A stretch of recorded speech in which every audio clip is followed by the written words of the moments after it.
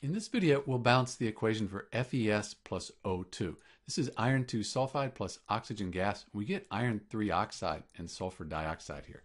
So first thing we'll do, we'll count the atoms up on each side. We have 1 iron, 1 sulfur, and 2 oxygens on the reactant side. On the product, we have the 2 irons, we have the 1 sulfur, and then for the oxygens, we have 3 plus 2. So we have 5 oxygen atoms.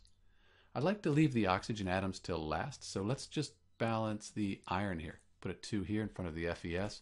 1 times 2, that'll give us 2 irons, and 1 sulfur times 2. That gives us 2 sulfur atoms.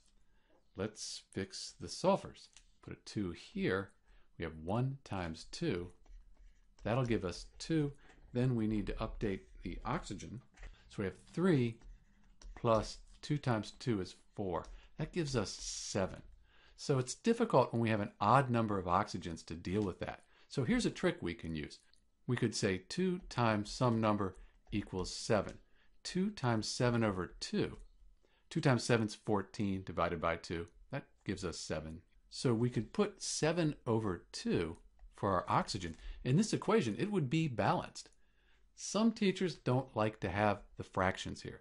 So what you could do then is you could just double all of these numbers. You could just multiply everything by 2. So if we do that, we would have 4, and then 2 times 7 over 2, that would just give us 7, 2, and then 4. Let me clean that up.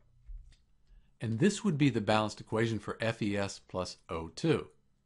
So the key here is leave the oxygens till last, and if you get a situation where you have just O2, you can use this fraction method here to figure out how to balance the equation.